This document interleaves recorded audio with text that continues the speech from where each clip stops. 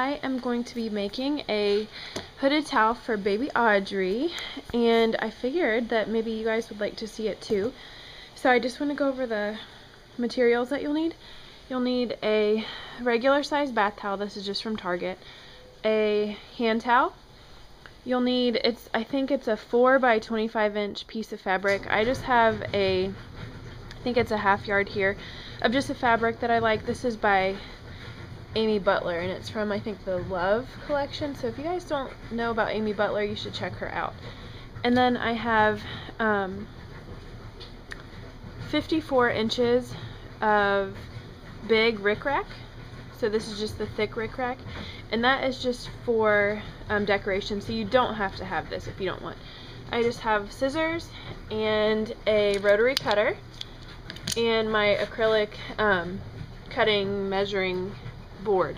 So I'm going to link the directions below, and I'm just going to show the steps as I do them. Alright? So the first step is to cut your hand towel, which this is what it is. It looks a little long, but this is just the hand towel, to 24 inches. So on my board, my 24 inches is right here. So I just lined it up against the line, and I'm going to cut it at 0, and it actually lines up right on that dark line. So I'm just going to cut down that line. So I've cut my hand towel, and the next thing you're going to do is cut your strip of fabric 4 inches wide by 24 inches long, or 25 inches long, excuse me. And it's a little hard to show, so I'm just going to show the part that I've done so far. So this is going to be 4 inches wide by 25 inches long. So here is my 4 inch by 25 inch strip of fabric. And I forgot to iron this, so that's definitely a sewing no-no. You're always supposed to wash and iron your fabric, but just don't follow me on that step. So this is 4 by 25 inches. So now I have my fabric cut, my hand towel cut, and it's on to the next. Okay, the next step is to cut your Ric-rac into 25 inch strips, but I just had 54 inches, so I just cut mine in half, and I know that that'll be enough. So you take your strip of fabric that you cut, and we're gonna pin, or I'm gonna pin the Ric-rac to the right side of the fabric, but I'm gonna go ahead and iron this really quick so I can make sure I get a good line. So here's the Ric-rac all lined up. You want to make sure that the edge of the Ric-rac is even with the edge of the fabric. These aren't pinned on or anything. So the next step I'm gonna do is pin those in place. I've pinned on the Ric-rac, and so the next step is I'm just gonna sew right down the middle of the Ric-rac. Just split the difference in the middle. So that will be my next step. So I'm gonna go ahead and start running these through the sewing machine.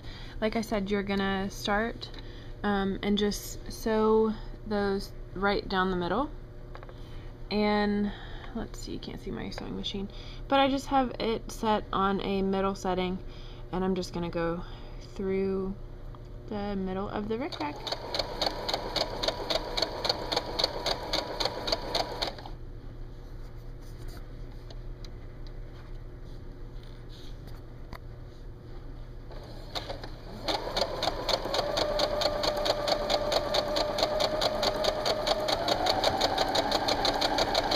I've sewn down the middle of all the Ric-rac. I should have chose just a little bit of a lighter thread because it shows through a little bit, but it won't matter because, well, you'll see why. So I've sewn through this. The next step is to iron it flat. So for this step, start with your fabric upside down, and you just fold it over, like fold the right side onto the wrong side and push it to where the seam is at the very edge. I don't know if I'm explaining this right or easily, but it'll basically, once you flip it over, all you will see is clean edge.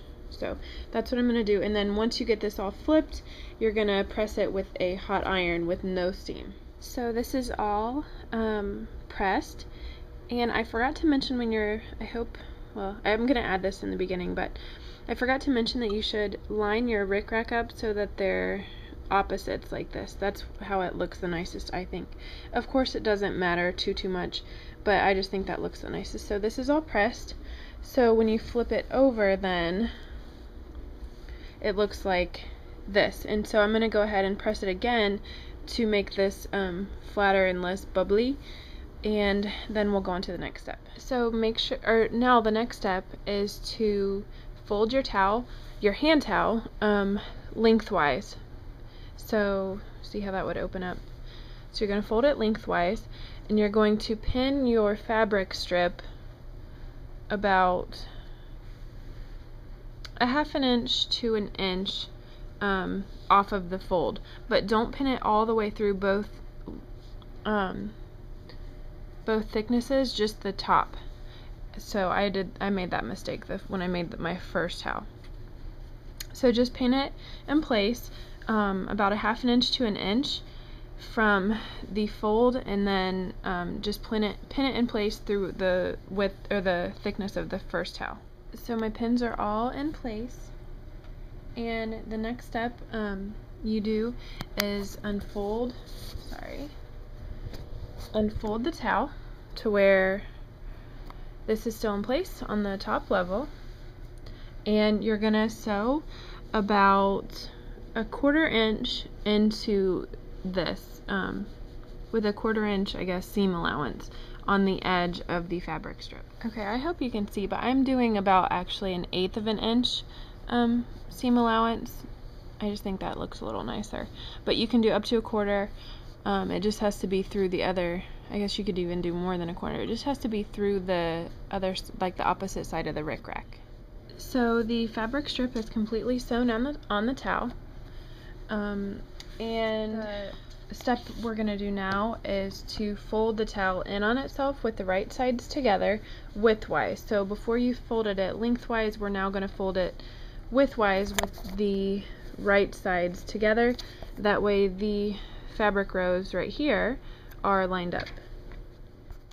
I'm going to stitch down these open edges of the finished part of the towel, and you're going to leave this part open.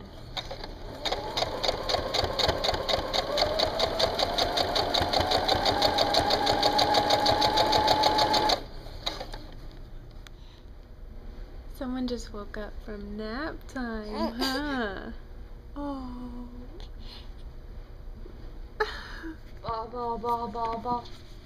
So now that these are all the way sewn each side, go ahead and flip the towel right side out. So it's turned right side out, and you're going to take this corner and put it inside of this one. So it's a little hard to show, but I'm going to try.